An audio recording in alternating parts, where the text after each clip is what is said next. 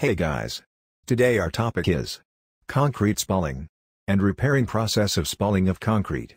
So move toward our today's topic.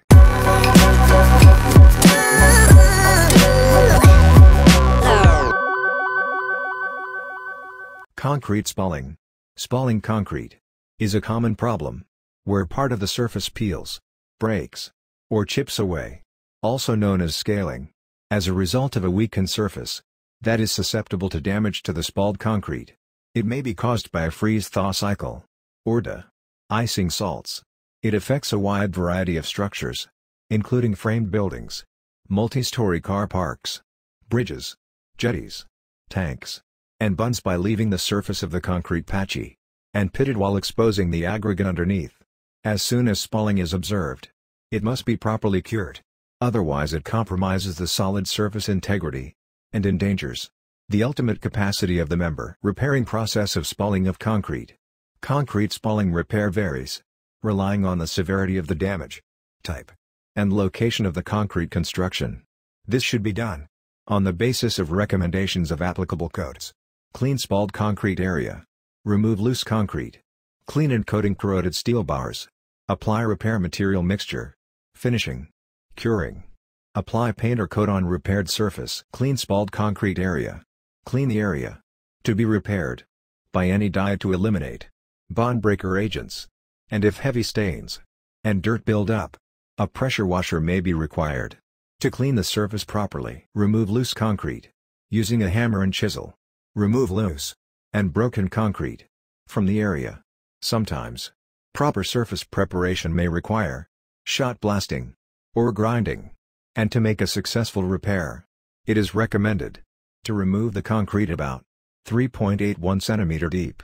It is advisable to tap the surrounding area firmly with a hammer to check for possible deterioration.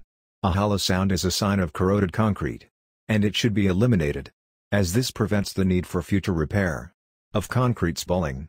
It is recommended to cut the rectangular portion of the concrete so that patching can take place and the concrete can be mixed within the designated area. Finally, eliminate dust and debris using a vacuum. Clean and coating corroded steel bars. Clean the rebar from rust or different dirt using a wire brush. Then apply a protecting coating to keep away from rust. As illustrated. Apply repair material mixture, strengthening the affected surface, and applying an appropriate adhesion agent to improve bonding. The most commonly recommended patching material is Portland cement-based or epoxy. It is necessary to select patching materials with thermal expansion close to the existing concrete. Consider the ambient temperature throughout patching, because it impacts the patching materials. The ambient temperature will probably be above 4.5 degrees centigrade.